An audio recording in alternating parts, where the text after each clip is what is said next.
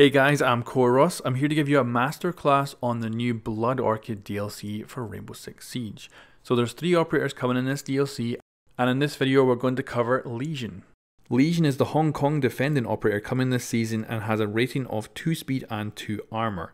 Lesion comes equipped with 2 primary weapon options, a 612 SD shotgun with a 6-round cartridge, a T5 SMG with a 30-round magazine. Legion's secondary weapon is a Q929 handgun. Legion's secondary gadgets are impact grenades or deployable cover. Legion's primary gadget is his goo mine. This is a mine that will detonate if an enemy player walks over it. It will also slow that enemy player down and stop them from sprinting.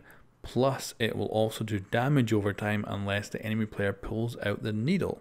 Now that we have the basics out of the way, let's talk about how to dominate with Lesion in Rainbow Six Siege. So first of all, you need to know how this trap works and how versatile it is. So first of all, it almost goes completely invisible. Now if it's placed in direct sunlight, it is pretty much entirely invisible. Whereas in darker areas, it is a little bit more visible to see. Now certainly if you put this underneath, for instance, a door, people are probably going to look there. If you put it under a window, people are also probably going to look there. And they're going to be kind of predictable places for these traps to be placed. However, you can get very, very creative. So first of all, you can just put it into places people will definitely walk through, like corridors or approaches to objectives.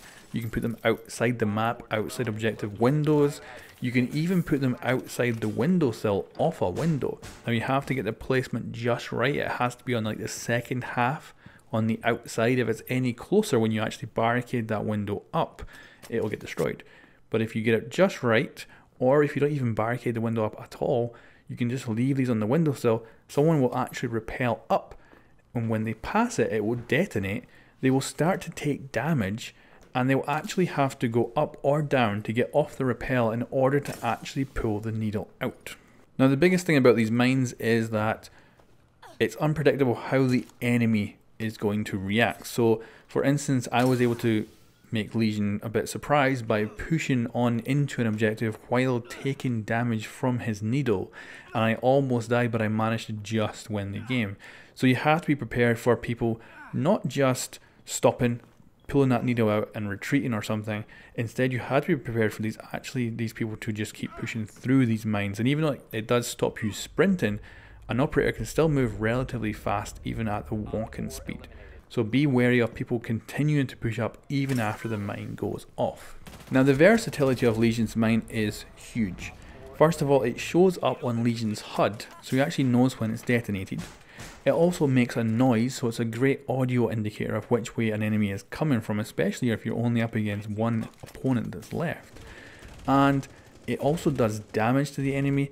They have to decide whether they keep pushing while taking damage, or they stop, pull the needle out, potentially then get shot while they're defenseless.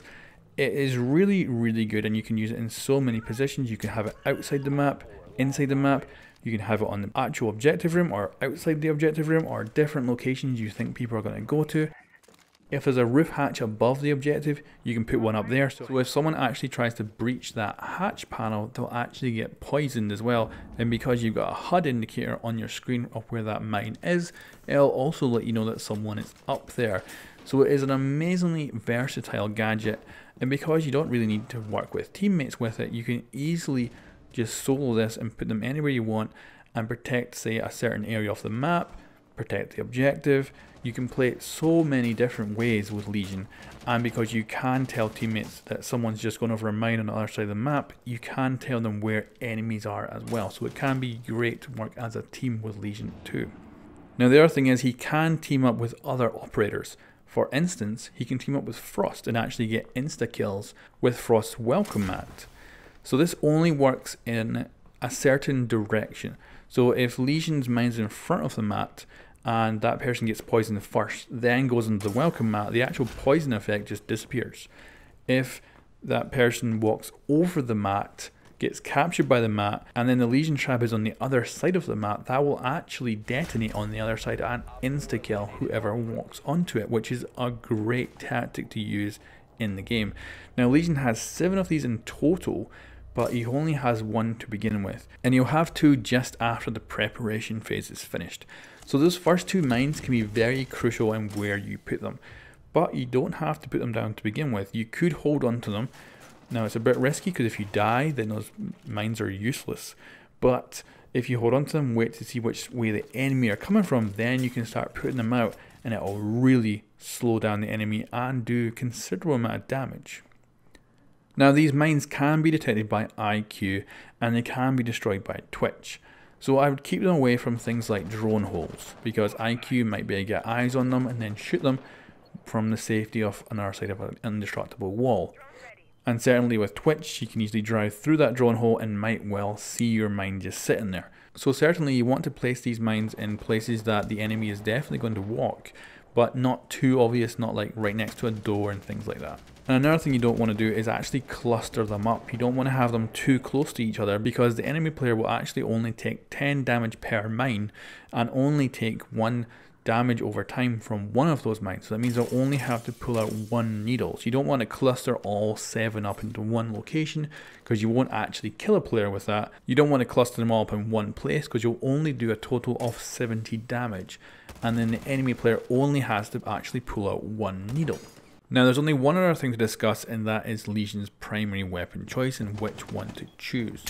So the 612 SD shotgun is actually incredibly good. Even though it's the SD variant of what's on the attacker side, the damage output is still incredibly good, and it's very good for making holes in walls and certainly for defending a room or an objective area. Now the SMG is probably my preferred choice, but that's more for my playstyle. I usually use these mines more like motion sensors, letting me know where enemy locations are, and then I can move on them. But you can certainly use the shotgun very, very well. So it's up to your playstyle. If you're holding down an area, I recommend the shotgun. If you decide to roam, I would say take the SMG. So thank you everyone for watching this short masterclass on playing Lesion. Make sure to check out my masterclasses on Ela and Ying as well. Thank you very much for watching, and I'll catch you next time.